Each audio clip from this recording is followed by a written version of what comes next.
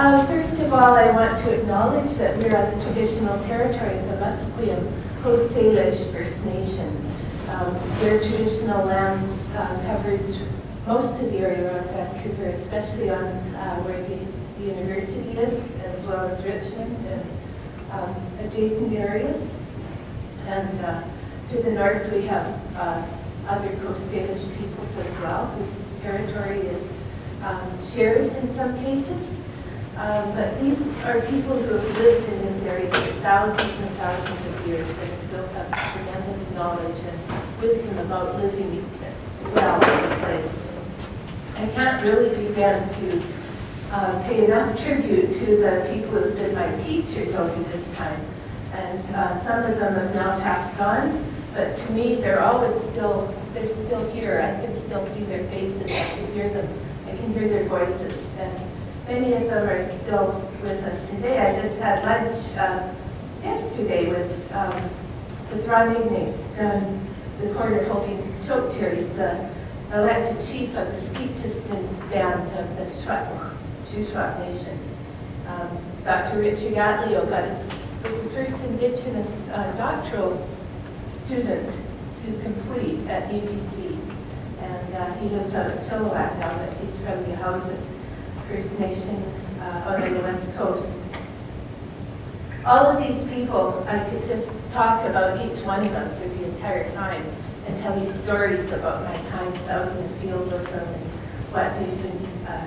what they've taught and how they've passed along their knowledge to their family members, many of whom I still keep in touch with. And of course, I really love the idea of being out there with elders and kids together, because it's wonderful to see the joy of learning that is embodied in the kids as they go through their daily activities, harvesting seaweed and so forth. And that reminds me, I brought along some of the seaweed, and I'll start passing it around. It's going to take a while, and you have to share. It's just one bag, but feel free to help yourself to it and taste it. I can confirm that it's edible. Maybe I should try eating it. But this is the kind of seaweed that I'll be talking about later, Pyropia abati, and it's one that's very, very important on the coast, but people have great concerns about it, because this year, for the first time ever, it didn't appear on the rocks like that. Every year it has.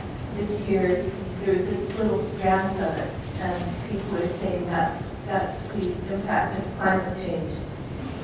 I was just up in Hartley Bay in September, and that's where the seaweed came from, by the way.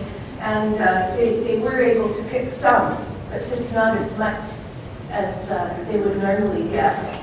So these kids now, that was taken maybe about 8 years ago. They're all grown up now. It's amazing how fast those kids grow. So the whole idea of writing that book was on ancient pathways, ancestral knowledge. I started thinking quite a while ago, actually, about learning all of this rich knowledge from different places, mostly within British Columbia, but within Northwestern North America, the names and the stories and the ways of cooking and the ways of harvesting. And I guess what came to me is how much commonality there is in the way that people relate to plants and their environments across this huge area, across linguistic boundaries, across geographic boundaries. So, and the richness of their knowledge of all of these individuals, the elders I've worked with, where did it come from? How did they learn it? You know, who discovered it to begin with? How did they pass it on? How did they share it? How did they adapt it across time and space? And so the whole idea of working on that book was to try and puzzle it out, how that happened, ways that, what were the pathways, for example. I'll start with a quick story, and then just talk a little bit about sharing knowledge and associated methods and beliefs and so forth. Give a few examples and then some conclusions. So we'll get started. There's a lot of diversity in the way people use plants throughout Northwestern North America, but there are also commonalities. And so the question is, how did this situation come to be? How did people share their stories and their ceremonies and the way they look after plants, the way they divide up the work, the way they teach? How did it develop? Here's my friend Celia, Belinda Claxton, harvesting cedar bark, which is a great example. It seems from the palynology, now some of you might correct me here, that western red cedar, Thuya plicata, has only been really common on the coast, especially on the north coast, within the last 5,000 or so years, maybe even less. And so the question is, cedar is so important to coastal First Peoples now. What did they do before there was cedar? And how did they learn how to use cedar? And when? And where? How did they share that? So there it all is. There are several hundred different species of plants that have names in all of the different languages in Northwestern North America, and a lot of animal and seafood species as well, fish and insects, birds, mammals, names for hundreds of different species.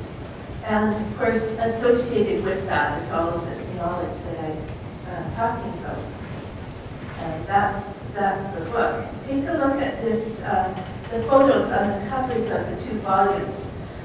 Their hands that are twisting, and the hands belong to Sam Mitchell, who was one of the main teachers I worked with when I was doing my doctoral work.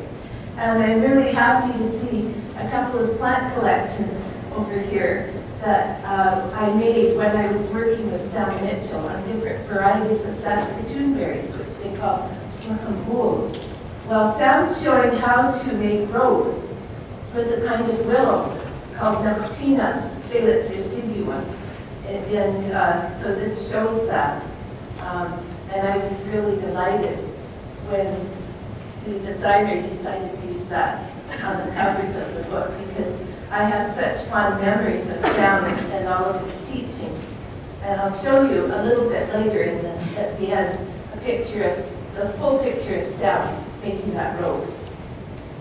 So there are approximately 50 languages and major dialects spoken from the central Alaska and the Yukon, south to the Columbia River and east to the Rocky Mountains.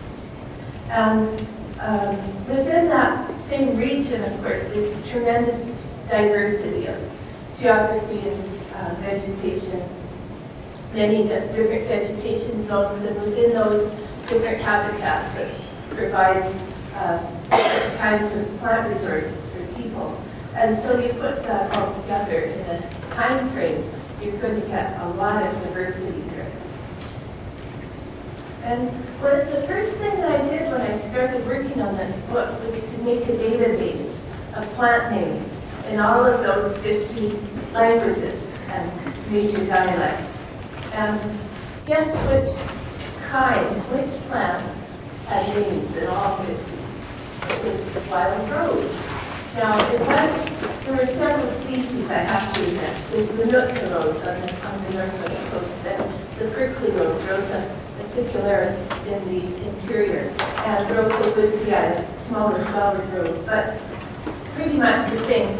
Places where more than one species occurs, people would call them by the same name, though you recognize the differences.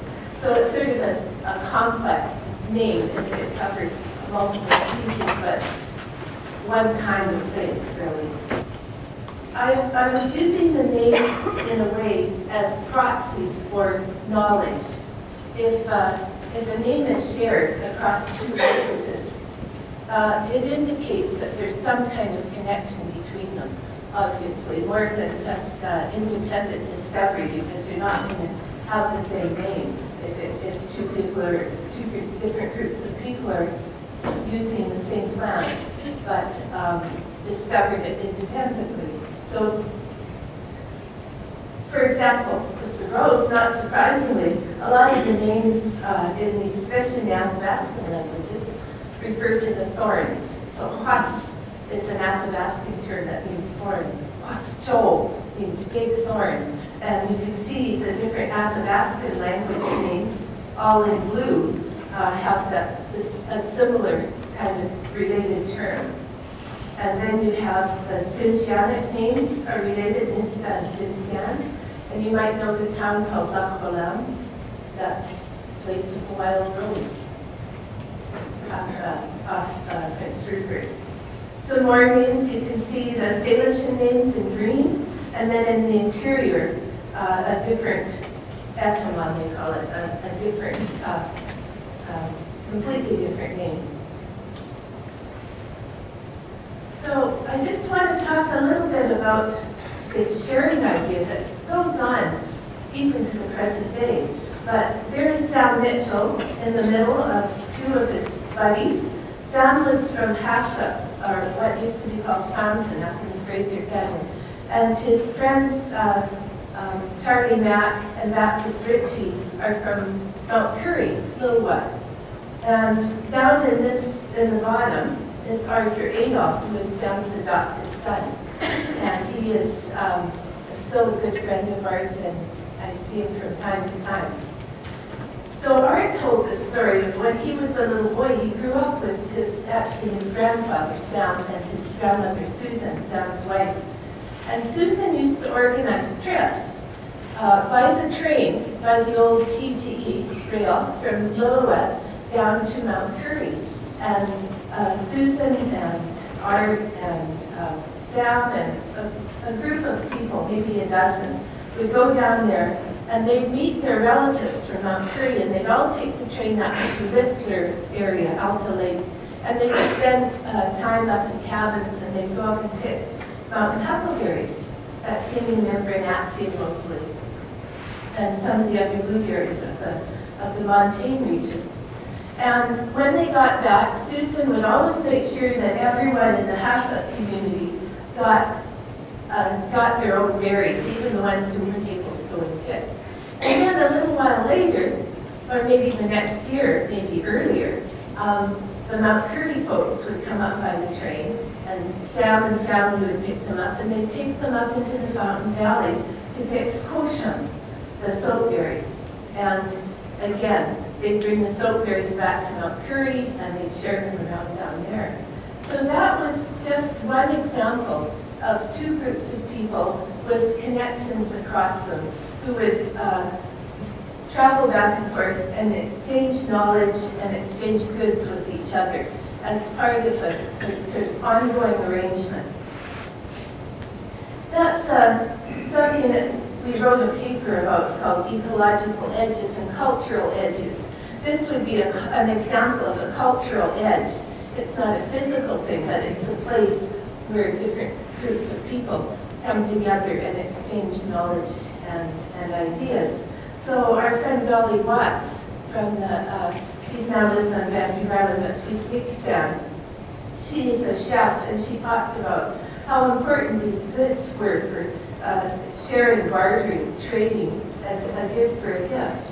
Trade included sharing land that had a profusion of berries or hunting grounds full of game, as there was an abundance of seafood on the coast, and similarly, an excess of meat and berries among the Gixans. The exchange offered variety in our diets. My friend Helen Clifton from Hartley Bay, I was just talking to her about that. She was remembering how people would come down the Skeena River and bring soap berries and Saskatoon berries down and trade them for their dried halibut and clams. Lulican grease and seaweed are two of those. There's Helen right there with her granddaughter Janelle, and she's teaching Janelle how to process the dried halibut there. I love that picture because to me it is so illustrative of how knowledge is passed on. Children learn by doing, learn by experience, and they probably don't even know that they're learning. Janelle's in her late teens now. That was taken a long time ago, 2003, I think. So all of these different concepts and were exchanged, learned, and adapted. Not just the goods themselves, but the knowledge about how to harvest them, how to process them, and implements that were used and so forth.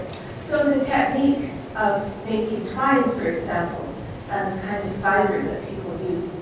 And I have as an illustration the design of digging sticks. These are root diggers that are an amazing implement. They're sort of like a shovel, but you don't really use them like a shovel. It's more like a lever, where you push them into the ground and you pry, and you push them in and pry back until you get a big area like this of turf, and then you push in really hard and you flip the whole thing over. And there are your edible roots, your camas balls or your clover or whatever it is that you're digging. You can just select the big ones and leave the little ones behind, flip it back over, pull a few of the weedy grasses out. Sorry, Jack. And, yeah, Bob's your uncle. So there are these different designs of digging sticks, and I've just shown you a couple. One made of, the root there, made of yew wood. The one leaning against the birch tree is black hawthorn, made by my friend Mary Thomas. And Adam Dick, my friend from the Quapaquak Nation, is using one of the yew wood digging sticks. And the ones in the red background, I'll talk about in a minute. But all of these things, the processes and the knowledge that goes with them are what I shared. And I just had the most amazing experience this August, going out with a group from Bella Coola. And it took me all these years, since 1972, to try and figure out what this sweet-smelling grass that Dave Moody told me about back in 1972 that grew down in the river estuary. And I didn't know what it was, and I wrote in my thesis, this sweet grass that people use in ceremony. Well, it turns out this is Dave Moody's son, Sam Moody, who's a well-known herbalist. And he knew about the grass from his dad. And other people in the Bella Coola community learned about it. And they said they learned about sweetgrass long ago from people from Alberta who came out, the Blackfeet people, who came out and taught them about sweetgrass, and they have it growing all over the estuary in Bella Coola, and I didn't even know it, because it's not flowering. There's no fruits or flowers with it. It's just mixed in amongst all the other grasses. So, you know, I don't know how far back that knowledge goes or when they learned about it, but there's a good example of how a ceremonial product has been shared. We sure had fun that day. And as I mentioned, the botanical vocabulary is a great reflection, a proxy for a whole knowledge system, really. The names that people give. The very fact that people give a name to a plant indicates that it has some cultural importance to those people. And most of you, well, some of you will know tons and tons of names of plants. But a lot of you, unless you're professional botanists, you probably maybe know maybe 500 or maybe 1,000 names, but no more than that. There's lots of plants that you probably don't know the names for because they're not so salient for you. And that's the same with the First Nations. You can tell which plants are important by the ones that have names attached to them. So I'm just going to give you a few examples quickly of a few of these names. So these are the species I'm going to talk about. Ocean spray, Holobiscus, this color. Have a look at the shishak, Squamish names and Sputlium. They all mean digging stick plant. And it's one of the plants that is used to make digging sticks. in the interior, it comes from a word, well, nobody really knows whether this is a folk etymology. That is a false meaning for a name that was attributed, but it seems to be named for blonde color, which is the color of the flowers. And that name has been used throughout the interior Salish area. As well, it has the cognate on the post with the Nukal and Comox. And this Sagittarium, we have a sample here, is particularly interesting because they made this amazing discovery in 2009, I think it was, not that long ago, of these almost a pure patch of Waikato, Sagittaria, at Pit Polder when they were digging the foundations for the new bridge there in the Cape Sea territory. And when they tested, they found them mixed in with the ends of these digging sticks, which you can see down there. And when they tested them, 3,500 years old. And they were associated with camp areas and hearth sites, so people were camping there, harvesting Waikato 3,500 years ago, just up the Fraser Valley from here.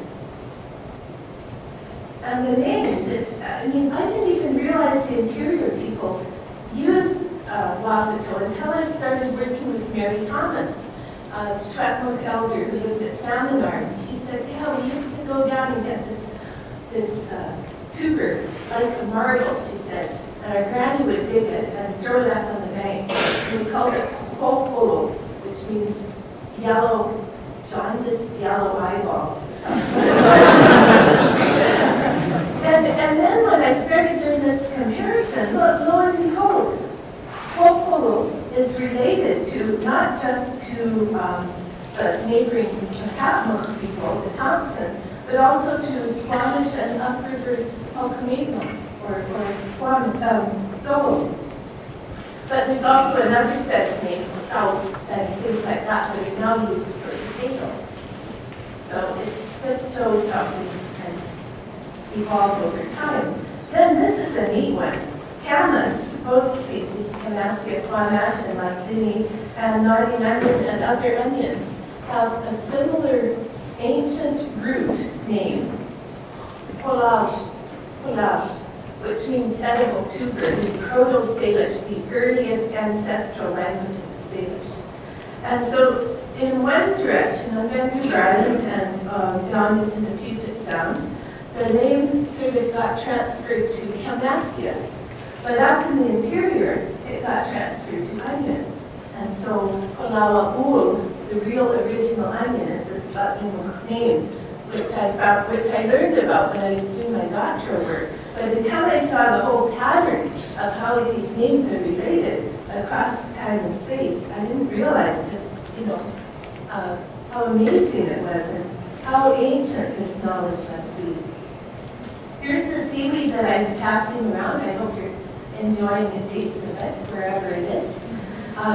And this is how it's dried up in this keel at the seaweed camp. And lo and behold, the name is a common name, etymon, is used from the Yupik people up in Alaska, right down to the Straight Salish and Lummi in Puget Sound. Some variant of Shucks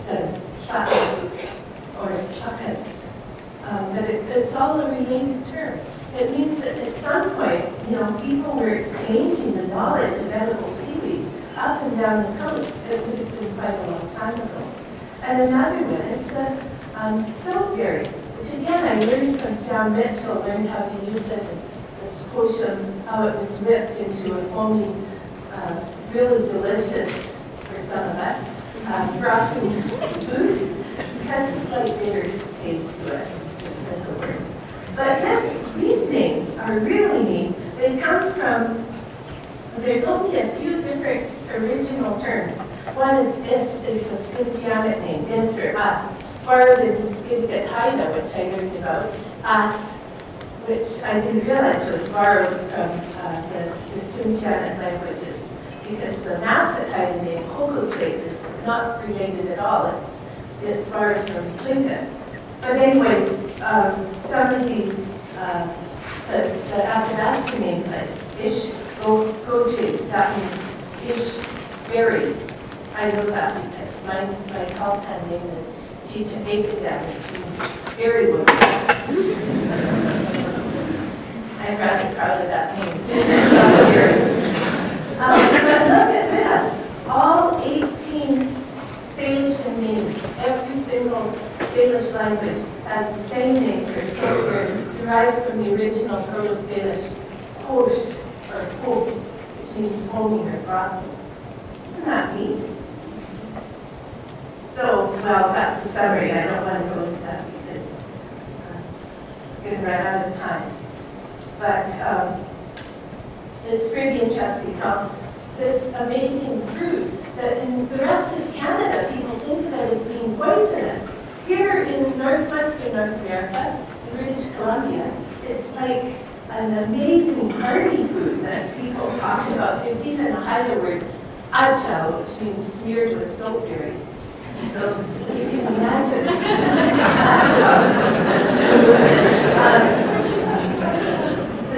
So how did soap berries become so popular? I think it's a very, very ancient fruit. You find it in the Yukon now, grows right across northern Canada in the boreal forest. I think it's one of the first fruits that people learned about, and somehow that idea of whipping it into a foamy froth caught on here, but not in the rest of the continent. Skunk cabbage, another one I just love, and there's lots of neat things about skunk cabbage. One thing is you should not eat it. Don't eat the leaves of skunk cabbage. They have sharp crystals of calcium oxalate in them, and they'll get embedded in your tongue and swell it up and make it very miserable for you. I haven't tried it, but I've had accounts from people who have, including our friend Allison, right? Anyways, but the leaves get really big. They can get this tall, this wide, and you can dry berries on them because they have a waxy coating on the surface. You can see how shiny they are. And so they make an excellent surface for laying food on or drying berries on and that kind of thing. And the rhizomes are sometimes used as a famine food and have been in the past. They have to be roasted and cooked to get rid of that peppery flavor, but nevertheless, they were used and associated with food in times of scarcity by some people. So you can see there's a whole raft of names from the Wakashan language, which would be the Kwakwala and Heltsuk and Haisla,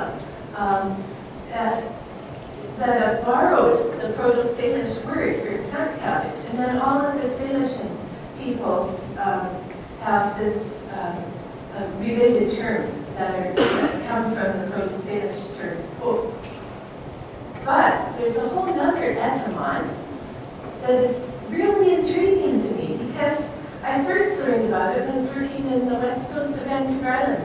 The name Timat or Tinat or Tibut in Dididat. Then I learned you go over to the east, you skip a whole area where they use that other name, and you go to Shwetmuk, the Shuswap area, the Okanagan, the Coeur d'Alene, and Spokane, and the Salish or Flathead people over in Montana, and even the Tinaha, which is a totally different language, have borrowed this term, Timat or Tumu or Timat. And how did that happen? I can only suggest that maybe they all met down at the mouth of the Columbia River and exchanged that name along with the knowledge of how to use the plant.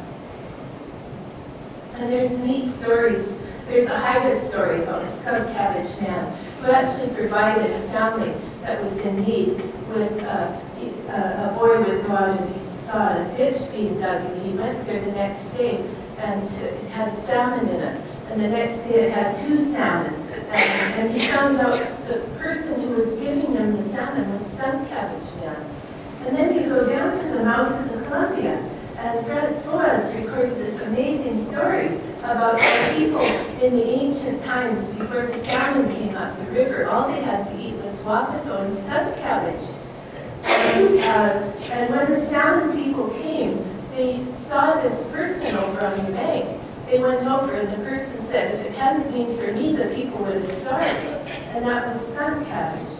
And so they said in the story, so they gave skunk cabbage an elk skin blanket and a war club. And that's why skunk cabbage is so beautiful today.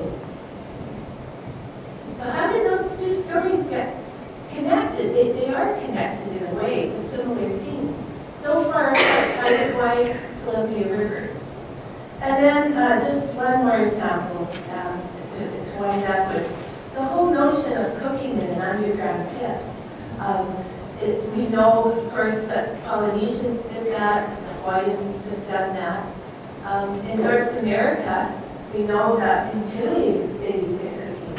And in Mexico, they pit cooked agave. And it seems that the earliest archaeological record for North America was in Texas, maybe going back 8,000 or 9,000 years ago. And gradually the idea of pit cooking seemed to have moved north because it came into the Willamette Valley about 6,000 years ago, and then up into central Washington about 5,000 years ago. And then, you can tell about pit cooking from the archaeological record, which is a kind of a dip in the ground. It looks like a cattle wallow or something, but it has charred wood and firecracked rock in it, and sometimes remains of plants like camas. And so in British Columbia, we have all of these records of pit cooking going back maybe 3,000 years max. So it seems like that tradition started in North America from the south and moved up north. But there's still a lot to be found, a lot to know about. But these are some of the foods that people have pit cooked. And like the camas is well known. It's almost always pit cooked. And the main carbohydrate, inulin, is broken down during the pit cooking process into fructans and fructose, which are very digestible and sweet tasty. Otherwise, camas, if you just ate it raw, it's really pasty and sort of mucilaginous, and it's not very digestible either. The same with the onions. Palawa'u, the noggin onions here, they would grate them and cook them in a pit. One of the neatest things that we learned from my master's students, Crawford, who worked with Trevor Goward, some of you know Trevor, he did his master's looking at black tree lichen, Bryoria fremonti, and he was assumed that pit cooking, because the lichens always pit cooked, would break down the lichen carbohydrates into something more digestible. But he couldn't break them down, no matter what he did. He tried all kinds of methods. One of the things he did was cook them with camas balls and onions. And guess what? He found that the lichen absorbed about 30% of the fructans from the camas and the onions that would have otherwise been lost into the pit cook material. And so in essence, the lichen helped people to increase the efficiency of their harvest of the edible roots. It's pretty neat stuff. There's lots more stories about pit cooking. I wish I could tell you more. But it's time to close. You might have some questions. So just in conclusion then, I believe that sharing this knowledge helps people to adapt. It helps them to be resilient, to respond to change and to different things that present themselves to them. Having access to a variety of different products that you can count on, you can trade, or you know where you can go and get if you need to. And that the common names across the languages are a good indicator of widespread cultural importance of these species and widespread sharing of knowledge, practice, and belief. And there is Sam twisting the rope willow at a place called Pavilion along the highway between Lytton and Cache Creek. Unfortunately, they widened the highway and the whole population of the Sandbar Willow was wiped out at that spot. But, and Sam may well be one of the last people who knew how to make that road, because they used it for tying their houses together, making rafts, suspension bridges to go across the Fraser River. Can you imagine? And I mentioned at the bottom, key spiritual and ethical dimensions are also involved, allowing long-term sustainability and adaptability. And I put the picture of the grouse mask here. That is a mask that belongs to our friend, Clan Chief Adam de Waxistala. And it is part of a dance, a ceremonial dance that he has the prerogative to present, about a boy who went out and hunted grouse, and they're so easy to kill. He killed a whole bunch of them. He was pretty proud of himself for killing all these grouse. But when he got home, he went to sleep, and he had a dream. And in the dream, the door of the forest came and opened up to him. And all of the different elements of the forest came and danced before him. Each one has a mask. There are about 20 masks in this dance. The grouse was the first, and then came the trees, and the fish, and the birds, and the wind, and the water, and emotions, and aging. All of these had their own masks, and birth. And, by the time he witnessed all of these different elements of the forest, and how connected they were, and how important the grouse was to the ecosystem there, he realized that he had taken too many grouse, and he learned his lesson. And that, whenever that dance is performed, it conveys that lesson to anybody who's watching it. I told Adam, it's sort of like a whole horse and forest ecology in 1 hour. And I just want to emphasize that this knowledge that I'm talking about, it's not dead. It's not in the past. It's still being transmitted and used, maybe in different ways, and people are using different modes of communication, like YouTube and apps and things. But still, it's really important today, and all of the people that I work with are trying really hard to maintain and sustain their languages and their traditional food systems and their lands and the integrity of the lands, and to keep looking after them as their ancestors did. Thank you very much.